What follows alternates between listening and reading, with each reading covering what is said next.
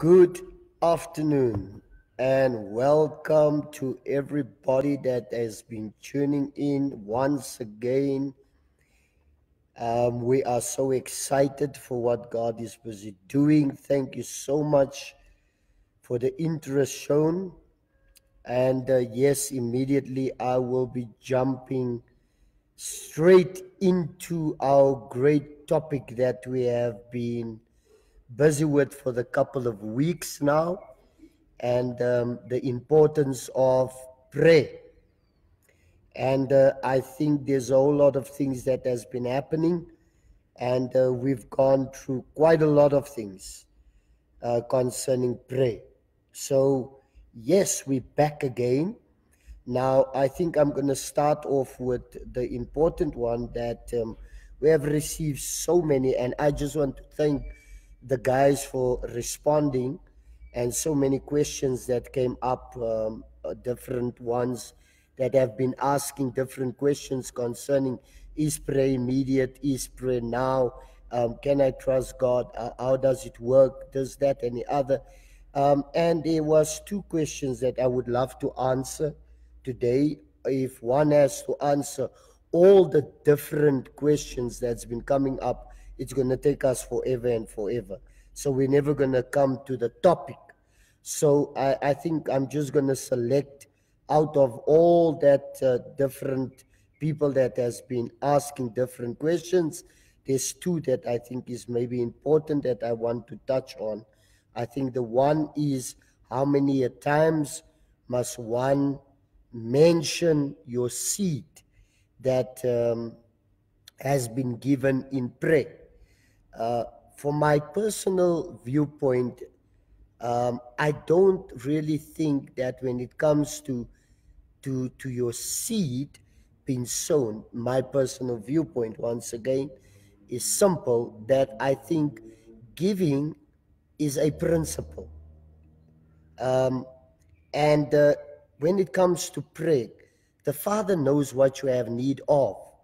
So you don't have to even mention your seed before the Father, because the Father knows when you are busy sowing that you will reap. Let me just maybe give you something concerning that. In the book of Matthew 7, the Bible declares from verse 7, ask and it will be given to you, seek and you will find, knock and it will be opened to you. For everyone who asks receives. Listen to what he say.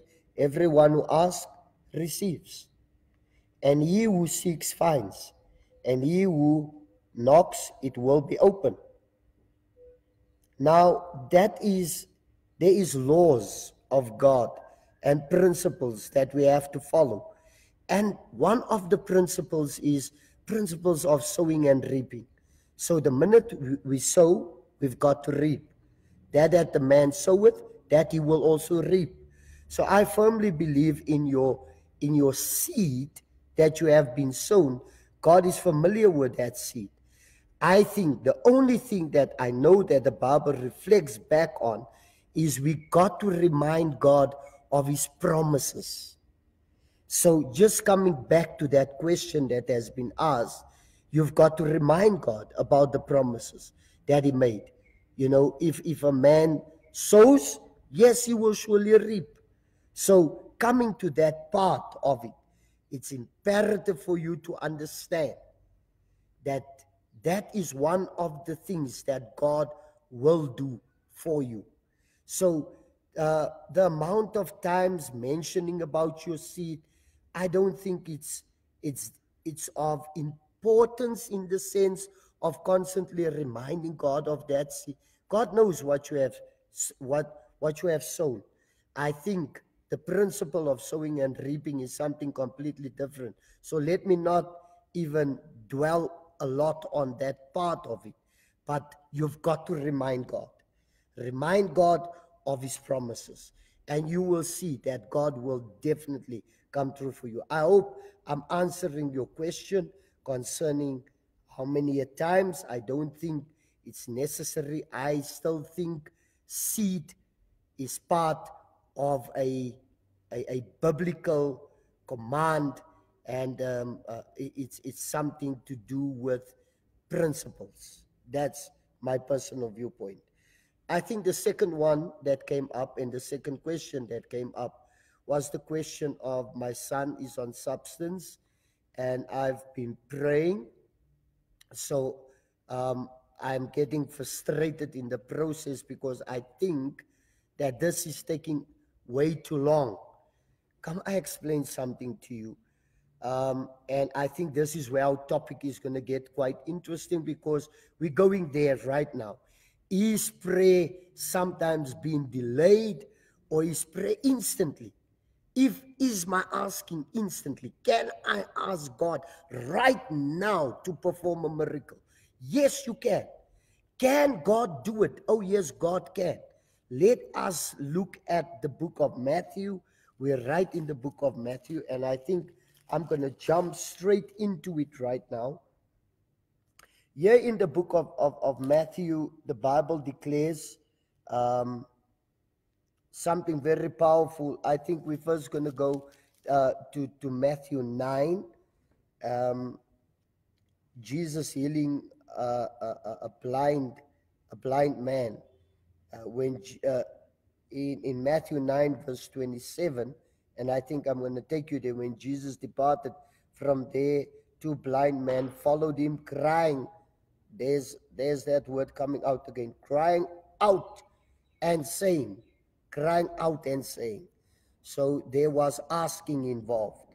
They were crying out to him. They were asking him.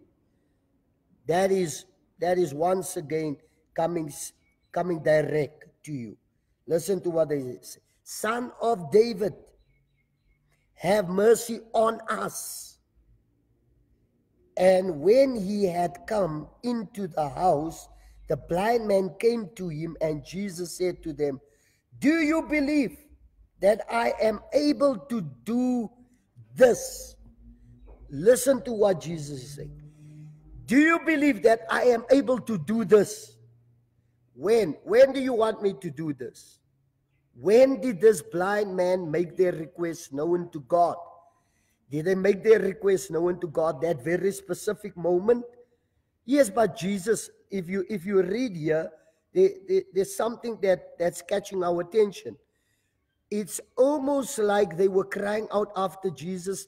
It must have happened in the street somewhere, crying out after Jesus. But the Bible says when Jesus went into the house, they followed after him. So in other words, they were persistent in that day, that they want something out of the hand of Jesus.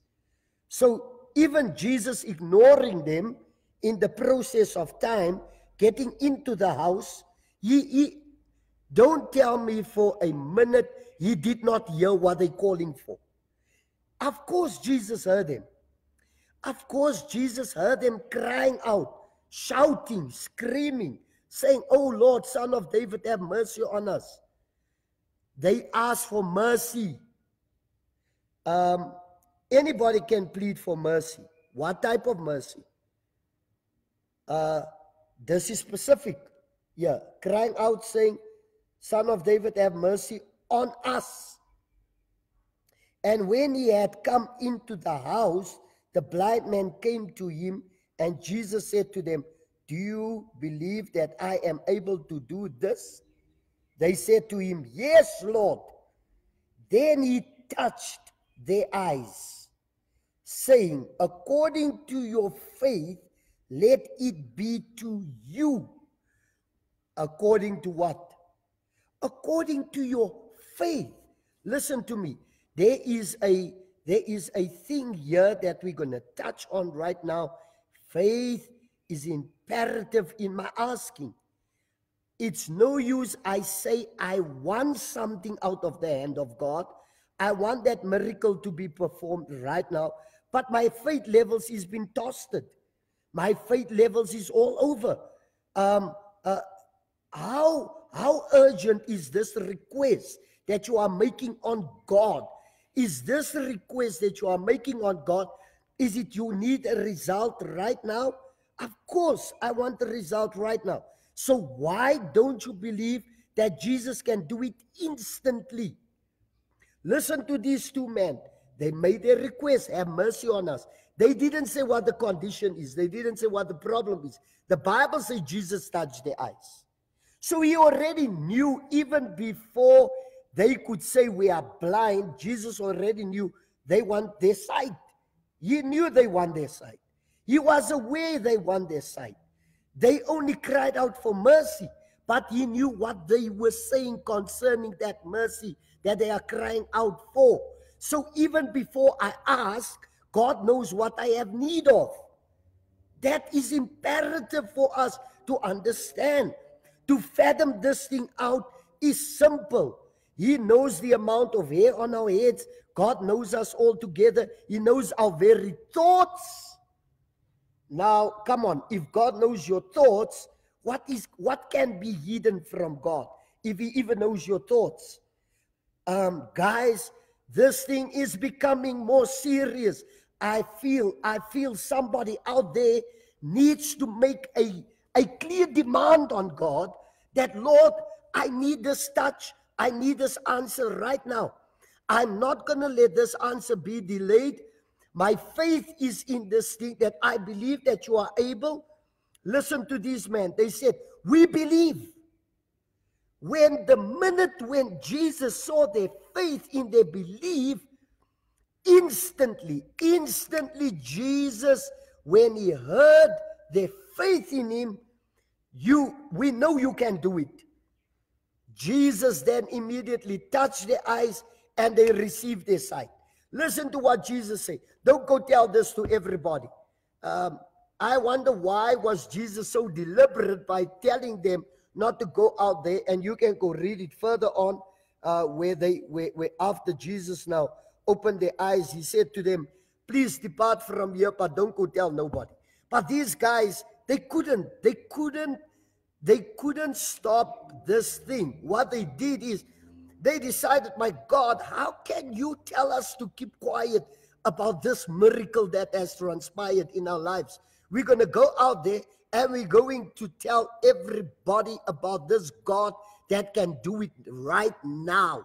Instantaneously, they didn't waste time, and they went out and they spread the news about the hand of God that instantly touched them. Another specific story in the same book of Matthew. Let's go there. Matthew 15. Let's look at verse 21. Then Jesus went out from there and departed to the region of Tyre and Sidon, and behold, a woman of Canaan came from that region. What did she do again? Crying out. There comes again the crying. Oh God, listen to the heartbeat, what I'm saying to you. Prayer is simply asking. It's crying out to God. These people all had the same specific principle in asking, in crying out to him. And that's why I said this is imperative that we keep to this. The Bible say, listen to this woman, and behold, this woman of Canaan from the region cried out to him, saying, have what? Have what? Have mercy on what? On me. O Lord, Son of David. Listen to her. She's again pleading for mercy. She's asking for mercy. Then she said, my daughter is severely demon-possessed. So she's crying out, she's asking him, and she's telling him what the condition is. She said, my daughter is severely demon-possessed. Listen to me. This woman that we are recording right now, this is where the shock wave is coming. This woman is not born again. This woman is not saved. This woman has a need. She's got a problem. She heard about this Jesus. She heard about what he can do. She cried out, listen to me. The things of God work so powerfully in our lives that we need to understand something. When you are desperate in your pursuit after God and you cry out to the Father, the Lord will not turn his deaf or his ear on you. He will listen to your call. I said last week when we touched on this, he makes the sun to shine over the righteous and the unrighteous. He's a God that listens to our call and our cries, all of us. So when we call to God and God hear us and we're calling for mercy, he will hear us. Whether you saved or unsaved, it doesn't matter. I want to know, what is your faith level telling you? What is faith in the inside of you? What and how urgent is that faith? That God, I need that miracle right now. I need you to come through right now. I need your anointing to fall right now. I need this thing that I've been battling with, this thing that I've been going through, my process season after season, year after year. The same like this lady that sent the request by saying her son is on substance for so many years. She's been praying about it and she thinks it's taking a bit too long. You're desperate. Mommy, come, I tell you something. If you believe right now with me and your faith level is there, God will instantaneously deliver that boy right now from that drug addiction. It doesn't have to take years for you to call and wait on God and wait for the process of time. If faith is now, then act on now faith. If you want God to do it now, like this woman, listen to this woman. Like I said to you, she's not saved. She's not born again. Listen to what Jesus said to her. Listen to Jesus now. After she said, her daughter severely demon-possessed, but he answered her not a word. And the disciples came and urged him, saying, send her away, for she cries out after us. Listen to the disciples. The disciples say, Jesus, send this woman away. This woman is a nuisance. She's making a noise. She's crying out after us. This woman wants Jesus' attention.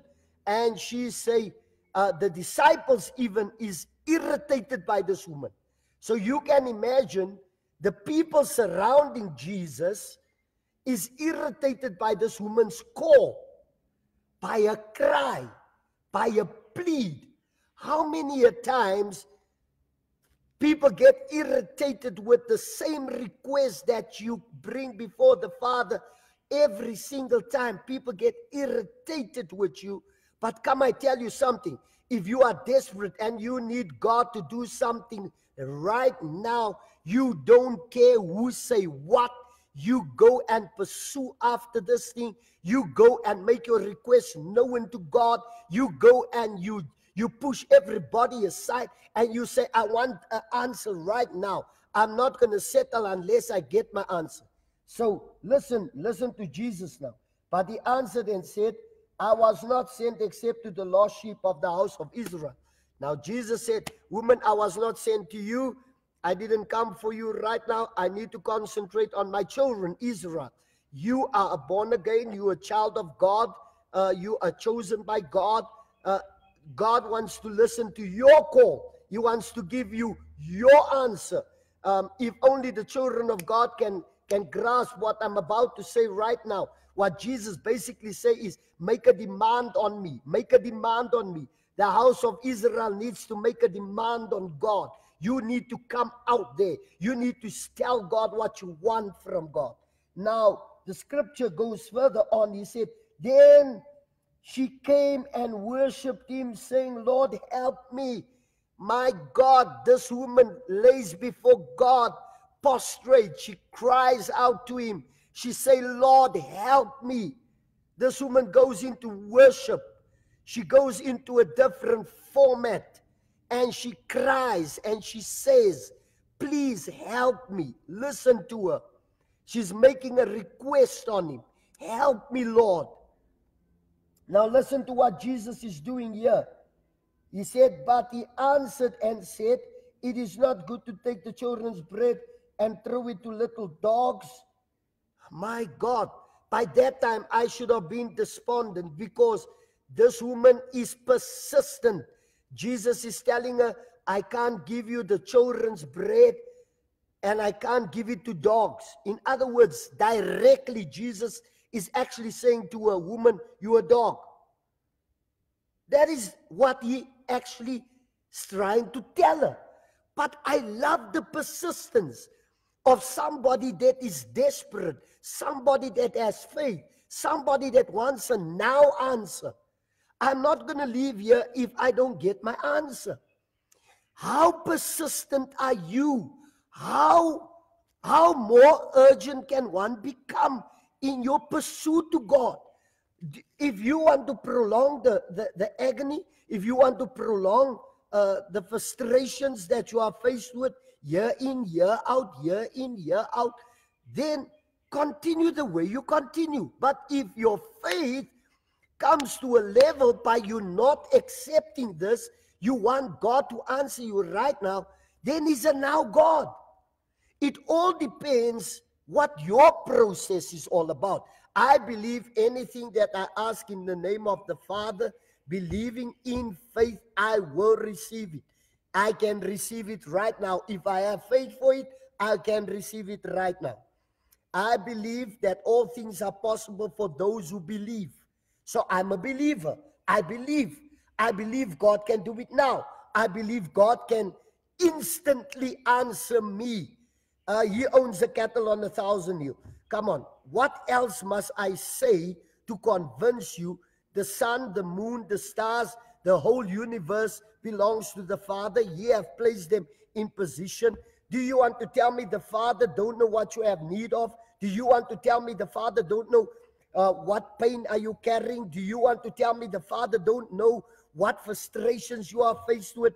Do you want to tell me that the Father is going to look at you and is just going to ignore you? No, I want to know, how persistent are you? How desperate are you? How do you want it? And how urgent do you want it? Do you want it right now? Then it's going to happen right now for you. Listen to this woman. Now, after Jesus tells her you a dog, she goes on and she said, yes, Lord, yet even the little dogs eat the crumbs which falls from the master's table. Then Jesus answered and said to her, oh woman, listen to this.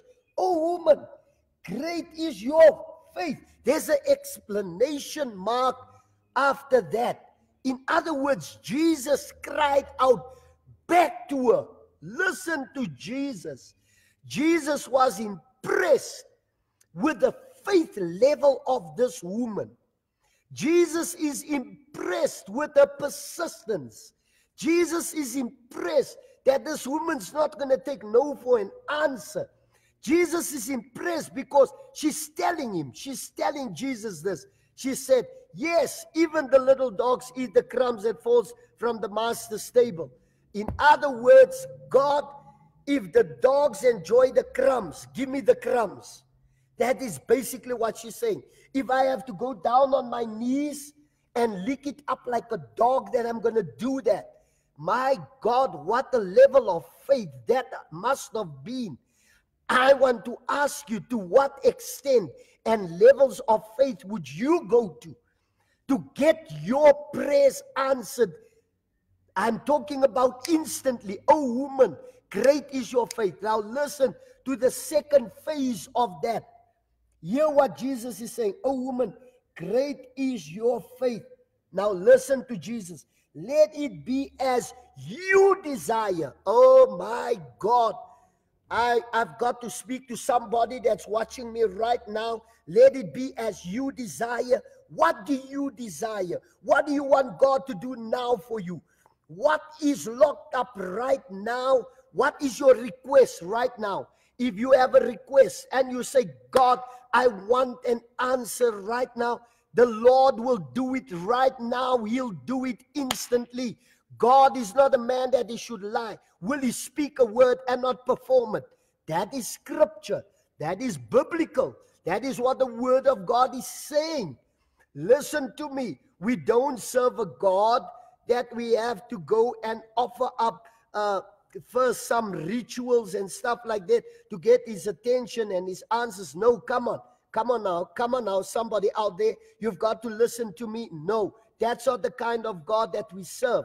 He's a one that wants us to come into his presence, to come and ask him, desperately seeking after him with everything that's within us, and we got to make our request known unto him.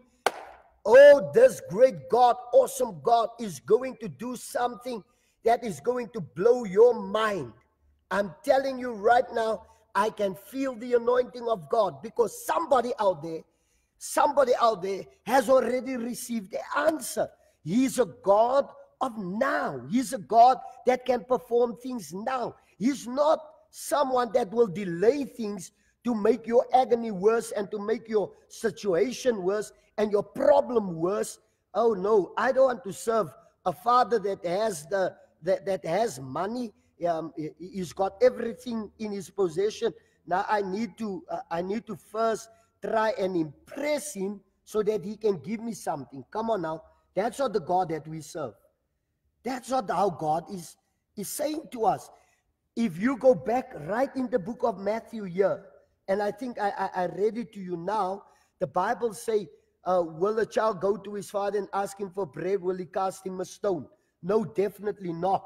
He gives him what he came for. He gives him what he's asking. Then the scripture even goes further in that same part. He say, if an evil father knows how to give good gifts to his children, how much more your heavenly Father? Come on. When earthly fathers know how to do that, I want to know, will your heavenly Father, how much more will your heavenly Father not give you what you want from him? If your earthly father can go out of his way to do that for you, how much more your heavenly Father? Oh God, somebody needs to come and just tell me. And I think time is against us right now. Well, I've got to wrap this thing up. And I need to just tell you something.